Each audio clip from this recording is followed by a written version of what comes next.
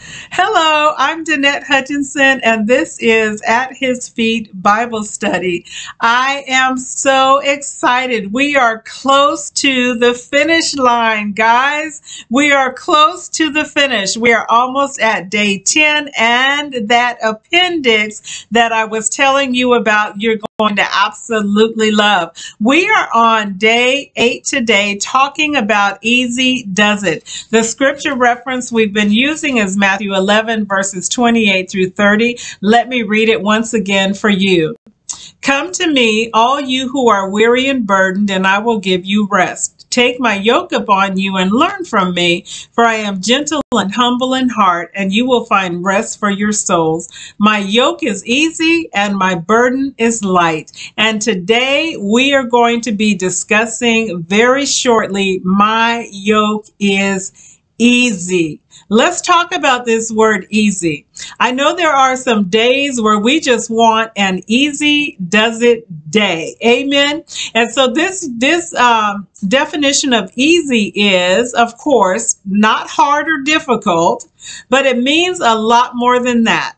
It means requiring no great labor, no great effort. Now, it does require labor and it does require effort, but no great labor or no great effort. In other words, you don't have to overexert yourself. Amen. Free from pain, discomfort, worry, or care. This is the yoke of the Lord.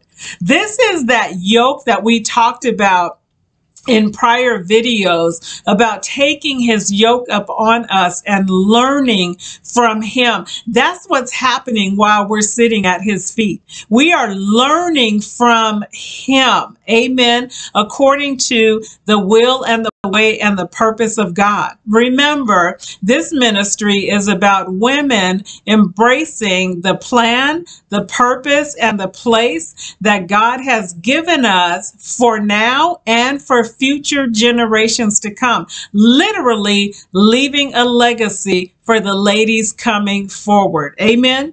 And so this yoke is easy, free from pain, discomfort, free from worry, free from care, free.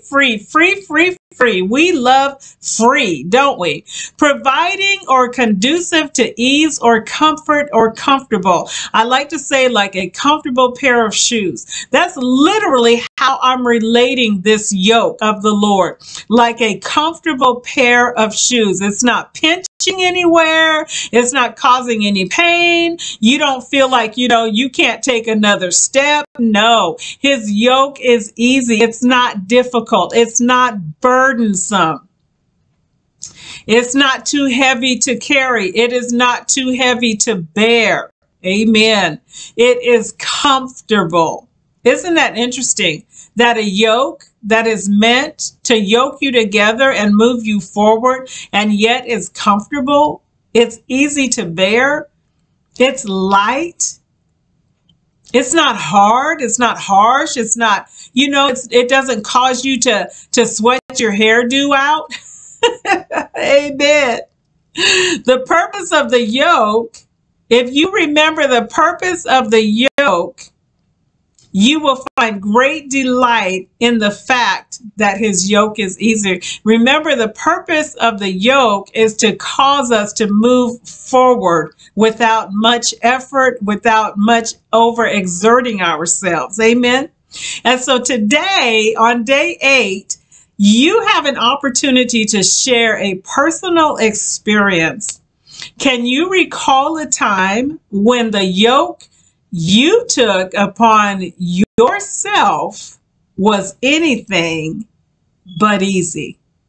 I want you to consider that. Think about that for today's day 8 and let the Lord minister to your heart. In Jesus' name, I'll see you tomorrow.